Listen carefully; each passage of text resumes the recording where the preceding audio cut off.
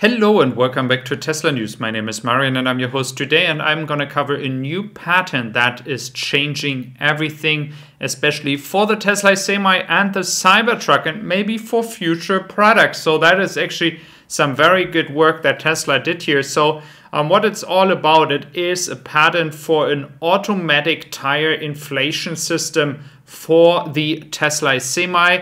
With that, it is also possible to do that with other vehicles. And as it is correctly stated by a few people discussing that on Twitter, the Cybertruck will have an inflating tires since there is a compressor on board. So this will allow Tesla to do the same thing on a Cybertruck. So that is actually pretty exciting. I do really enjoy that. It is a product that could be very nice fitting to the Cybertruck and the Tesla Semi. The question is about the compressor that is on board of the Cybertruck, if it is enough space to put that in a Model 3 or Model Y in the future, because it would be a nice add-on to do that. The question is how much this compressor has in a weight and space, and that is the question. But if they can solve that as well, they could as well put that into a Model Y and Model 3, and that would be pretty exciting. Again, the patent was already filed a few years ago in 2018, but was not granted yet. It was granted right now, so that is actually very exciting and very good news. Then we are looking into the plan of capacity when it comes to batteries. And it's again something that we need to remind ourselves where this entire road of Tesla and other car companies is going. And Tesla here with the global goal of 3 terawatt hours of batteries by 2030. And then we have VW with 240 gigawatt hours at the second place. Again, this is all something that is planned, not produced yet, or nothing that has been built on yet. We do know that VW is investing a lot of money into battery cell production, so they are working on their goal to achieve that. And for Tesla, it's the same. We have the building in Shanghai. We have the building that is ready to go closely in Austin with the new battery cell production. And then we have the battery cell production in Grünheide, Germany. And we do know that initially they said 200 gigawatt hours over here. Then they reduced the size. But we also know that Tesla is also able to do more at a smaller size. So it's not clear yet how big the capacity when it comes to gigawatt hours could be just from that building that we do see here currently under construction. But again, the 3 terawatt hours is what Tesla wants to do themselves. I don't know if it's included what they do together with Panasonic in Nevada, because it's kind of Panasonic is building them. But again, it's in the same building owned by Tesla and Panasonic. If you include that, Tesla is already on a good way to reach a significant part of the goal. But till 2030, we do have still a lot and a long way to go. What people forget is that it's really as well about megapacks, megapacks, megapacks. That is also a reason why Tesla needs so much. Then looking at Fremont, we do see some nice traction here. We see a lot of cars, and despite the Model S production stop that shortly happened, I will look into that later on. The parking place looks very good. Everything is going according to plan.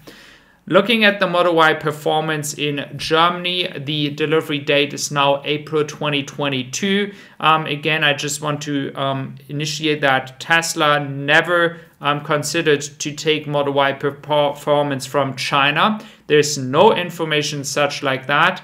It looks like that a few people are deciding to switch to Model Y performance because they want to have it from Germany, and others are switching from performance to long range because they don't want to wait anymore that long.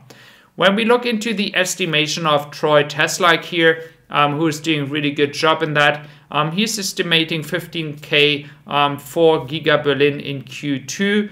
There's nothing that I would say that I'm very sure that this will happen. Again, the difference to Austin though is once Tesla is allowed to produce cars in Grünheide, it can maybe ramp up much faster because they do use the other battery cells, and they might not have such a constraint on batteries like in Austin when it comes to the 4680 cells. So that might be an advantage if it is coming just to pure numbers. But again, I might be wrong here, but I saw a lot of speculation on Twitter today what is going on with the capacity of batteries for the Model Y performance. How many cars can Tesla actually produce in Austin with the current production rate? Here in Great Britain, we have as well new footage from Tesla here with a lot of Tesla cars that arrived in Great Britain. The Model Y is now the new car coming and arriving in Great Britain, so that is exciting, and it will really further push the numbers combined for Tesla in 2022 for Great Britain. Personally, I've seen a lot of orders for the company I work for in Great Britain as well. So if you want to buy some Tesla accessories, just go on Tessie Supply if you're from Great Britain, and you can just order over there or just ask me in the comment section.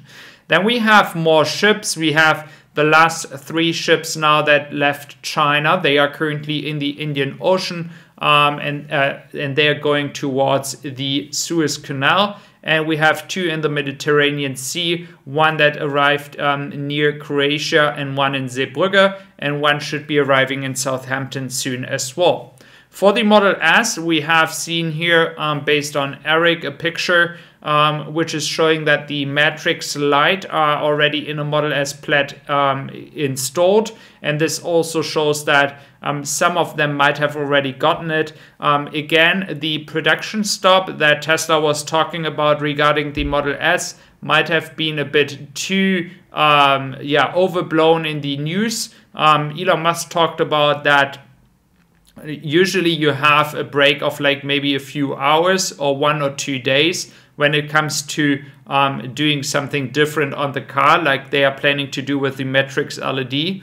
And only if they really have parts missing, they would stop the production for weeks. So I don't expect any long production stop for the Model S here, which did sound a bit different yesterday. But again, this sounds like more like a very short stop. It could be already being back in production right now. So that is also good news for Model S and Model X owners waiting for their car.